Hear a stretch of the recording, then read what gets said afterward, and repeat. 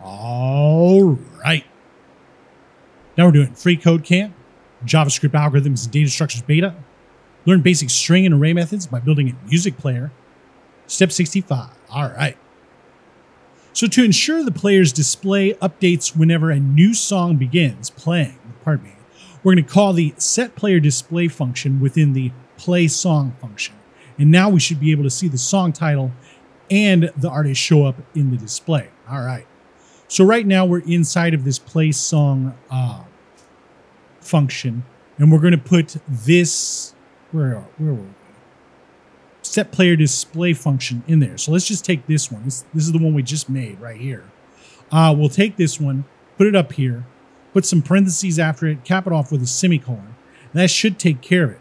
So let's push play, and we can see Can't Stay Down by Quincy Larson is inside of this little thing right here.